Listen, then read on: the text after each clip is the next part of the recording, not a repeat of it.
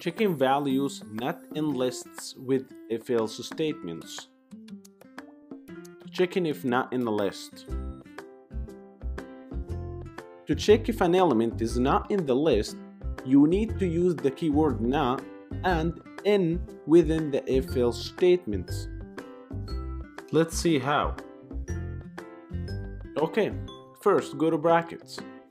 As we did in the previous lecture, we have the same list, my list, with its elements. So now, let's make a new way to check the elements, such as to create a variable called name and assign it with a string mark. Then use if-else statements such as if name not in my list, colon.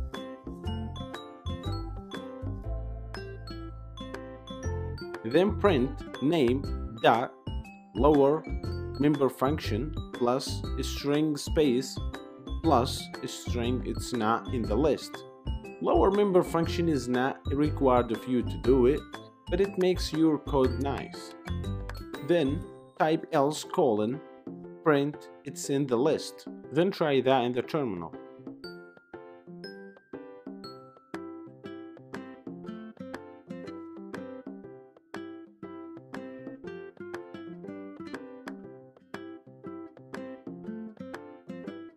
Very good.